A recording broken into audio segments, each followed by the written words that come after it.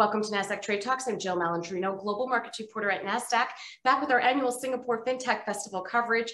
Organized by the Monetary Authority of Singapore, the Singapore Fintech Fest is on 6th edition. We're proud to be a media partner for the 4th year in a row. Joining me for this segment is Aung. He's the founder and CEO of 2C2P, a global B2B payments provider that works with global enterprises operating in emerging markets to accept payments across online, mobile, and offline channels. Aung, it's great to have you with us. Welcome to Trade Talks.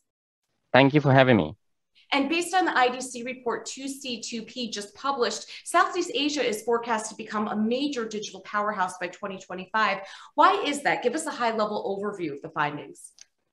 Absolutely. We are looking at, big numbers. So the outlook for digital payment is extremely strong in Southeast Asia. It is going to be growing more than 160%, especially for the e-commerce spending by 2025. And there are 3 reasons for this particular growth. The first, obviously, is changing customer behavior. So as COVID-19 and pandemic continues on, before that, e-commerce is already growing. And in the prolonged extension of COVID-19, customers are now adopting e-commerce platform much faster. So last year alone, we see 62% increase. And the second one we see is addition of all the alternative payment methods, APMs in shorts, offered by various enterprises across the region. That also fueled the growth. Last but not least, regulators are coming up with their own regulatory framework and standards, and that is also helping us with the growth. These 3 major factors are truly fueling the growth of Southeast Asia. So what opportunities does this give to merchants as well as some of the challenges? I believe it is the biggest opportunity, a golden opportunity for the merchant, for them to tap into Southeast Asia economy. Now, regional and global merchant can sell their products and services to this region, and the region is ready to purchase all these products and services they are going to sell.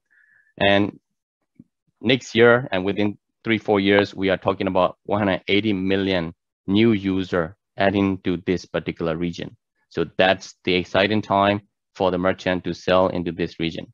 The challenge, I would say, is that there are a lot more payment options customers are using today, and different regulators now have different regulations set. So merchant needs to make sure, in order for them to fully address the need of the market, they got to accept all the payment options the region has to offer. Just accepting credit card alone may not be sufficient.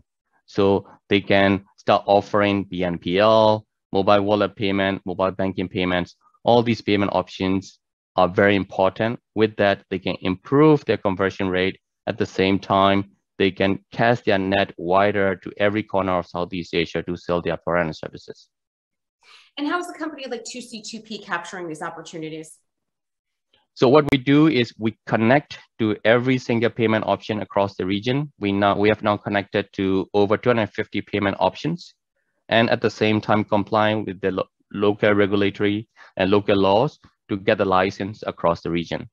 So with that, we can offer all these payment options to our merchants and customers who want to sell to Southeast Asia. With that, they can accept and pay to their partners securely, conveniently, under the guidance of all the regulators. All right, we appreciate the insight. Thanks for joining us on Trade Talks. I'm Jill Malandrino, Global Markets Reporter at Nasdaq. Thank you so much.